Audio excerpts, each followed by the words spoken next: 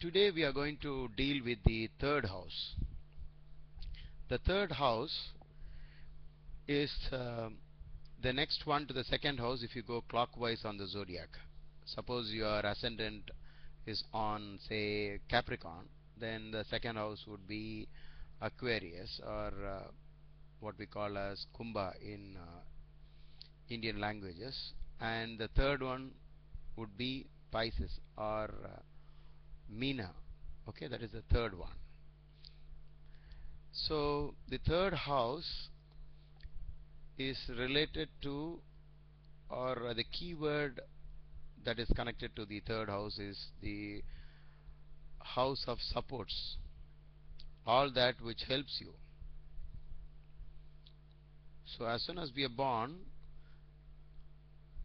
the first help comes from our own brothers and sisters. Today it's a lot more safer, but just imagine those days, or just look at the how it happens in the animal world. um, the siblings are there to help one another. Amongst human beings also we find a lot of help coming from brothers and sisters.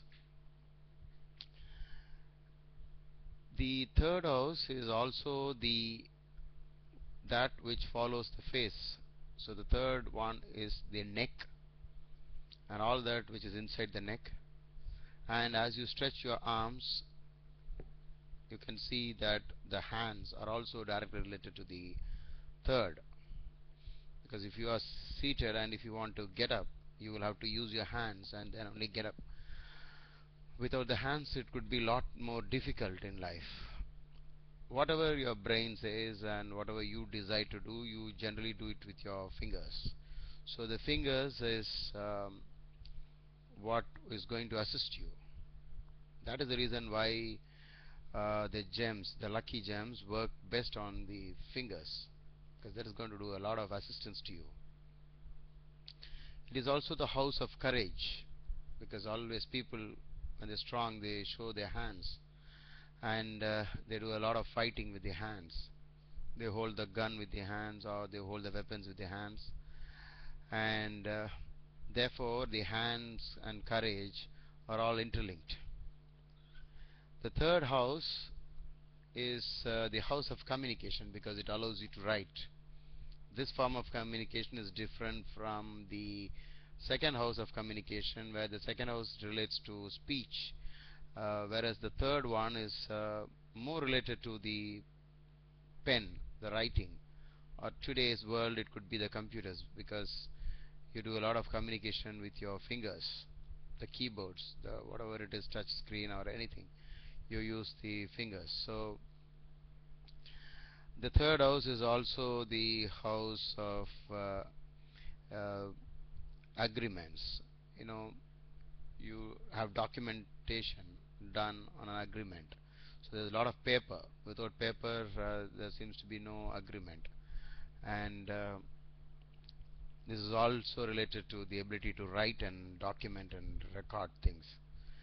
And we also have certain other aspects of the third house, but in general, if you were to look at the keyword, it's easier to look at it as the house of help or assistance.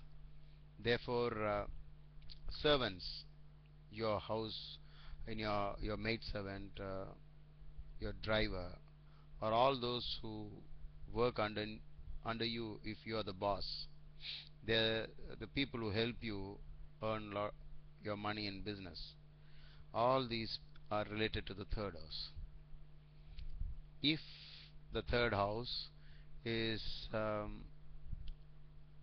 afflicted, meaning if bad planets occupy the third house, you are going to have some problems related to the house of supports, where you need the support, you won't get it, or you will find it very difficult.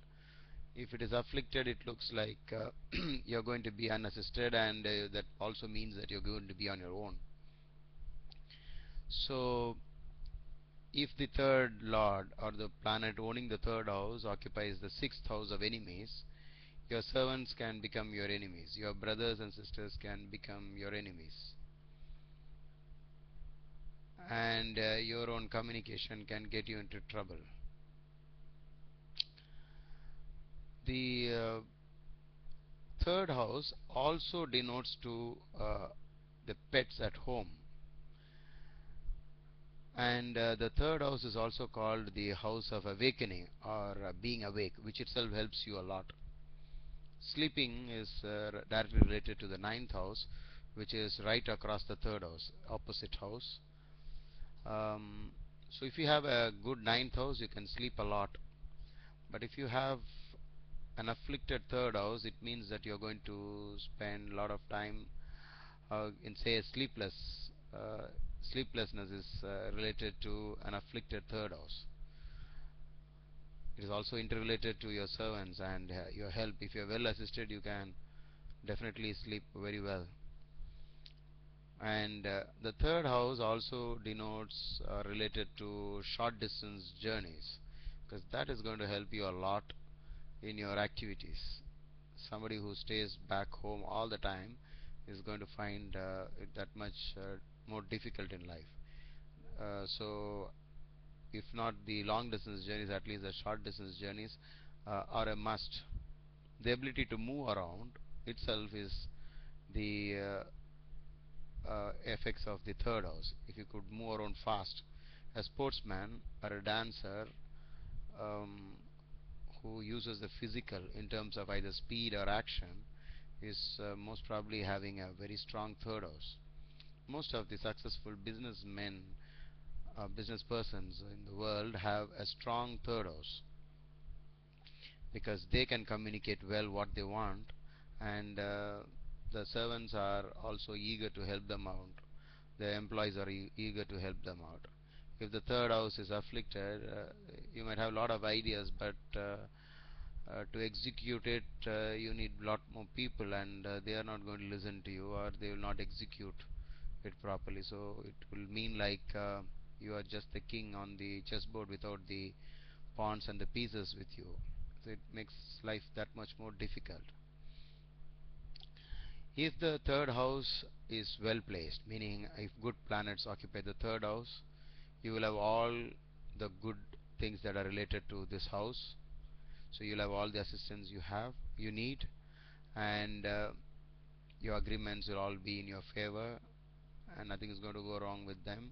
Your brothers and sisters always with you, always helping you out when you're not well, or you know, or if you need their help.